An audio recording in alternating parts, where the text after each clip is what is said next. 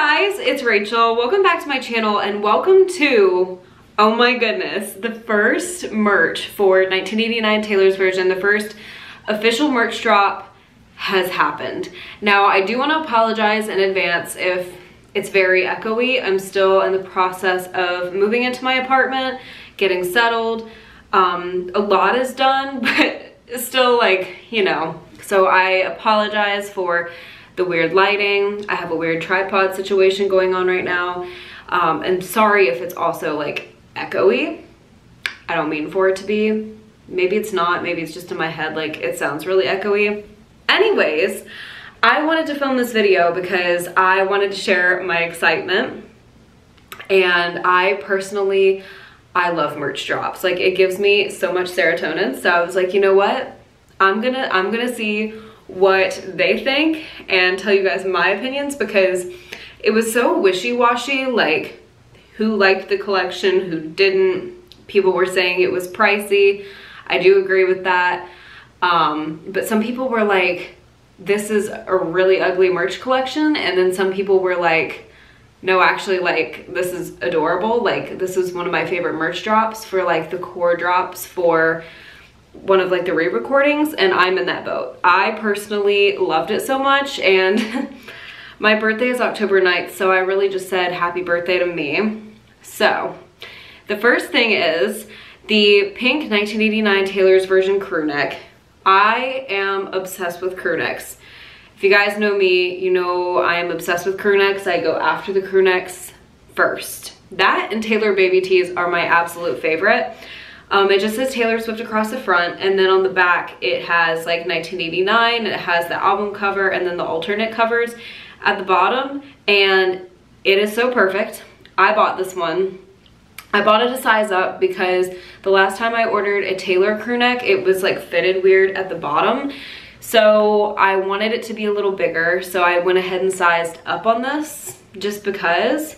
And I like my crew necks oversized anyway, so it really didn't like bother me. So then we have a revamped 1989 Taylor's version Seagull crew neck, and this is $75, which is very, very pricey in my eyes, and it was not my favorite. I have the original one that's like the album cover for 1989, and I love her. She has white sleeves, and then she's kind of like blocked here, and then it's blue with seagulls, and I much prefer the original. However, for nostalgia purposes, I was very much like, oh my god, I love that they recreated the seagull crew neck. And I don't know, it just wasn't my favorite. I couldn't see myself like wearing this, so I did pass on this. However, they get points for the nostalgia, and they absolutely get points for like the seagull design. I just wasn't like digging like the top. It was just me though. The next one, the 1989 Taylor's version beige crew neck. Now, it has like a little Polaroid of one of the other covers on the front, and it just says 1989 Taylor's version, and then on the back it has a little seagull. So I'm still getting that seagull touch, but I did buy this one. And a lot of these don't ship until December, so I won't be wearing these for a bit, but I'm so excited for them to come. So then a 1989 blue tie-dye hoodie came out, and it was just very simple. I did like it. I liked the crew necks more, so I decided that I was gonna personally spend my money on the crew necks. I usually don't go for tie-dye, but I did like this hoodie, and I liked the simplicity of it because, you know, some people don't want like merch that has like, you know, that's so noticeable. Some people like more subtle merch, so I totally get that. I think that was a good piece to add. Let's see. The pink jogger sweatpants to match the crew neck, I did not personally buy. Now let me tell you why. First of all, these are adorable. I do love these, but I am not a fan of pants that cuff at the bottom.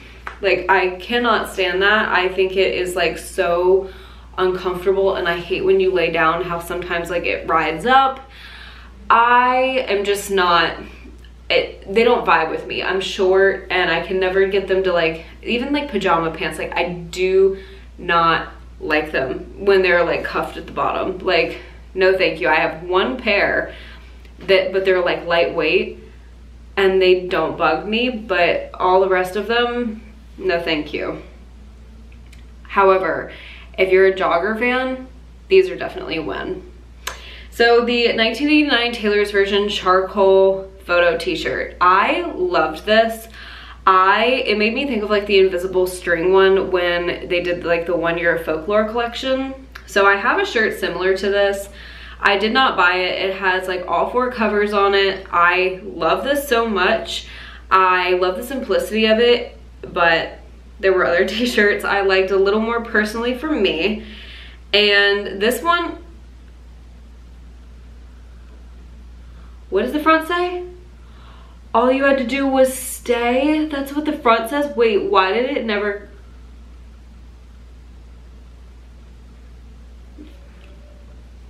Now I want this one.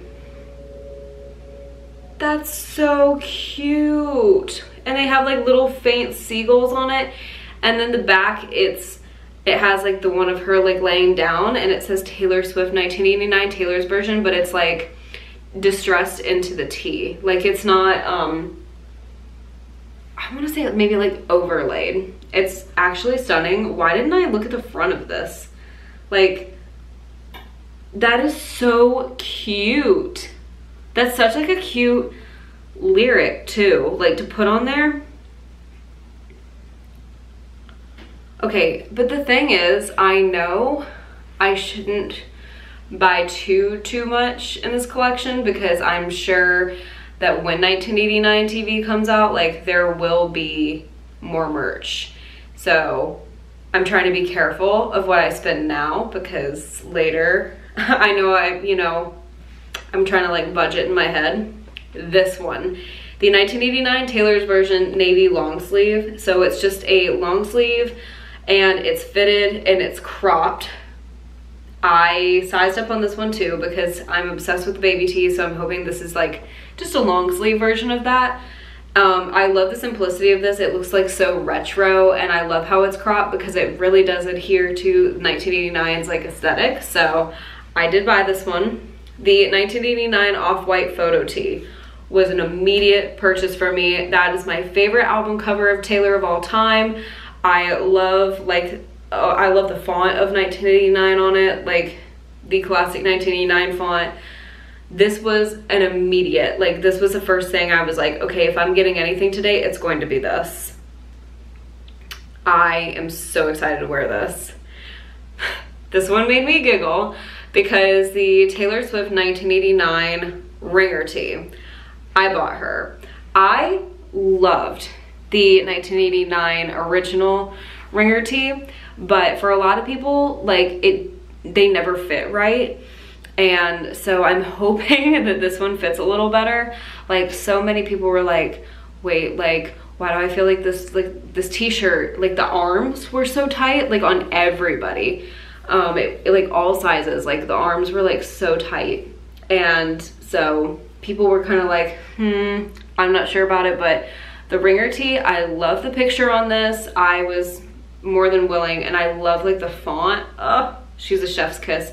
I did buy her, and it made me giggle buying her, I can't lie. Like I was like, oh my god, like I remember like the ringer tee everybody had during the 1989 era, the original one, and everybody was like, I love this t-shirt, but at the same time, like what's going on with the sleeves? It was kind of just like funny. Anyways, the most unique piece that they added was a viewfinder. Now this has like little pictures and it has 2 discs and it's $20. It's nostalgic, it's unique. I did not buy this, but I might come back to it because I think I love unique merch pieces like that. I think they're so fun. The 1989 Taylor's Version blue blanket, and it's woven. If you've been a Taylor fan for a long time, you know that Taylor loves a woven blanket. Like, she is such a fan of putting out woven blankets. The first one that I ever got was at the Speak Now World Tour, and so that was like one of my very first like things I started to collect in terms of Taylor merch. I'm very tempted to go back and buy this, and it just has seagulls on it. It's pretty. It would look beautiful like on a couch, like kind of draped over the side, like in the summer, spring even. it just has those colors to it. Then the next one is going to be the corduroy tote bag, and it has 5 seagulls on it, which I love how that coincides with it being the 5th album. Like, I love that so much. I love the symbolism. It's $40. I'm contemplating her. I love a good tote bag. The hat. The hat. It just says 1989 Taylor's version, and it's like a taupe hat. And I love a good dad hat. Like, I wear my Taylor hats all the time. Like, there's things that I can justify like buying because I wear them all the time. Like my Speak Now, my Taylor Swift hat, like my 1989 one, the blue one.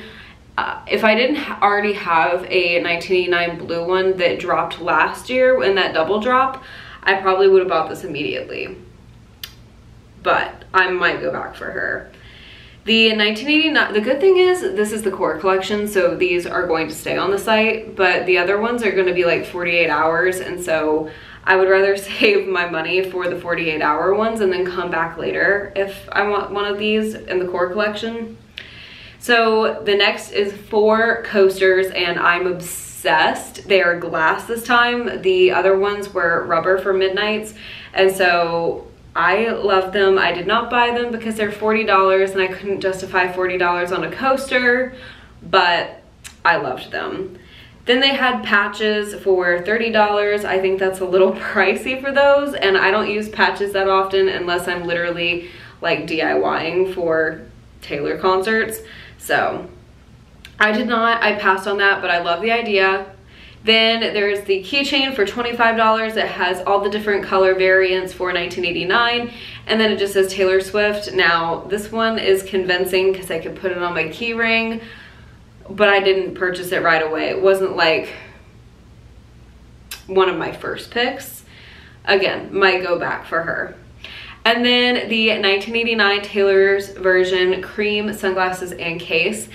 So I love this because it's, again, nostalgic to the original 1989 era, and I think it's very special, and I am obsessed with them. However, I have prescription glasses and sunglasses, so they'd be like useless to me pretty much, except for like the collection piece. So I did pass on those, but I think they're really cute and so like on point for the aesthetics. So I really, really, really, underline really loved this collection. I thought it was a lot for like everybody. There's hoodies, crew necks, there's fun little merch pieces, there's home stuff. Like, I just think that they covered all bases with this, and I think it was a great first drop.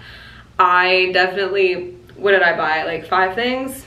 I bought the 2 crew necks, the long sleeve, and then 2 t-shirts, yeah. My bank account screaming, crying, but it's okay. I saved for this, and yeah, I am obsessed with this collection. I can't wait. You know which one's gonna get me? When they drop like the 1989 Eras collection, and it has like all the 1989 tour Taylors. That will be the one that gets me the very most, because I met Taylor during the 1989 World Tour. So the nostalgia is gonna be hitting for that one. But I love you guys so much. Thank you guys so much for watching this. Let me know what you think of the collection. Let me know if you bought anything. I am very curious and I want to know. So I love you guys so much. Thank you guys for watching. I hope this video entertained you in some way, and I sincerely hope I see you, yes you, in the next one. Bye guys.